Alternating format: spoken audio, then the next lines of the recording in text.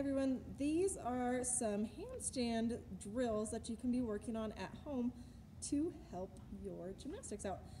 So the first thing that we're going to do is the most basic kind of handstand. We do this a lot in our preschool classes. It is our donkey kicks, working on getting comfortable with your feet leaving the ground. Strong arms pushing through those shoulders.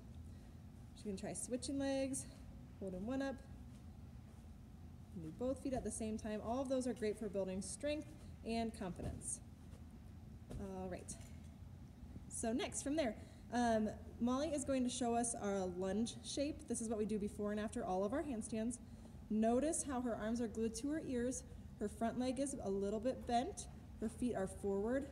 And if you look at her arms and her back leg, they make a full straight line. So if you cut off her front leg, the rest of her body is in a diagonal line. That's exactly what we want for our lunge shape. All right, so next, if you have stairs at home, or even just a couple of couch cushions to step your feet up, this is our next level for working on our handstands.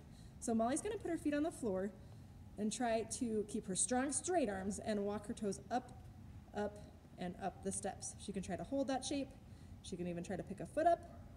She's always gonna walk back down safely though to her feet. Now, if she didn't have straight arms, what would that look like, Molly? If she walked all the way up with straight arms and then they got tired, ugh, that does not feel good. So if you start to get tired, just make sure you walk your feet back down. All right, so the next level of that, we have some hands on the floor. You know, we have those at the gym, but you might not have those at home. That's okay. This is just for showing you where you can put your hands down on the floor and walk your toes up to a handstand shape. Now, the further your hands are from the wall, the easier it is, and the closer they are, it gets even harder. Our goal is to be as tall as we can be through our tummy and squeezing everything really, really straight. Hey, Miss Molly, really quick, can you show me what it looks like if you are not squeezing your tummy? What does it look like in a handstand shape? Oh, yuck. We call that banana back sometimes. We want to make sure that we're squeezing our tummy muscles and being as tall as we can be. Otherwise, that doesn't feel good on your back, and it doesn't help you develop the proper handstand shape. All right, so next, do you remember that lunge we talked about before? Molly is going to come back into her lunge shape, which, if you notice, we have some feet and hands that we traced and cut out. You could do this easily at home. You could use sidewalk chalk, whatever, if it helps you remember which foot to put in front. So Molly is going to put her same foot in front. She's going to put some beanbags up on her shoulders, so once her arms go up, they'll go tucked into her ears with her arms up tall so they don't leave. Now, if you guys have socks at home that you can roll up into balls, those will work just fine. Anything that you can try to hold up there, maybe little stuffed animals. She is going to go from her lunge and try to stay really straight and go to the letter T with her body. Notice how her body, literally from the side, looks like a letter T. That is working on going into her lever for her handstand and coming back up to her lunge. These are things that you can be working on. You can try to do 5 to 10 of them in a row in this awesome shape. Nice T shapes. Good. And you can leave the beanbags down or take them, it's up to you. We're going to go back over to those steps and go into our lunge shape. So, arms are up tall, feet are facing forward, good, arms are by those ears. She's going to do her T shape to the top step. She's going to try to reach forward and T-shape, hold that foot up, and back up to her lunge. Now, that was too easy for her. She's going to try the next level. Big lunge, going to T-shape to the next level step. Notice how she went a little bit past the letter T and back up. That was awesome. She's going to try one more time on the lowest level, trying to squeeze her back leg very tight. Good, and arms coming up. You can be practicing all of those different levels on your stairs at home or just over the top of a couch cushion, which we have a green mat over here that looks kind of like a couch cushion. So that's what it's representing. Gotta back up. So over here, she's gonna do a big lunge. Arms are up tall.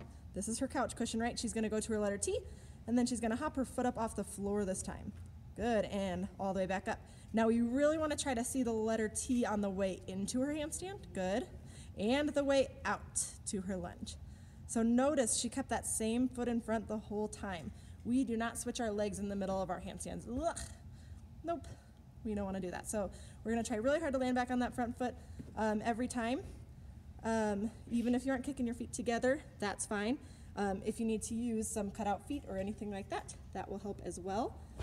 Since Molly is so good at that one, she's going to turn, I'm going to turn this way so I can see her a little better, and do a handstand on the floor now, since she was able to hold herself up on that couch cushion. So she's going to go lunge, T-shape, little split, and all the way back up. Woo, nice T-shape on the way out. Now, if that is too easy for you, you can try kicking all the way up at home. However, I would just really make sure that you have a safe space or area at home to do this, or someone around you to help you out. All right, so if that stuff is too easy for you, we have some other challenges. Molly can kick all the way up to her handstand, right? So if you would like, you can try to hold that handstand as long as you can.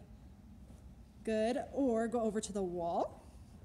And from that handstand, you can try to kick up against the wall if you're able to do that spider handstand for a long time that we did before. Good.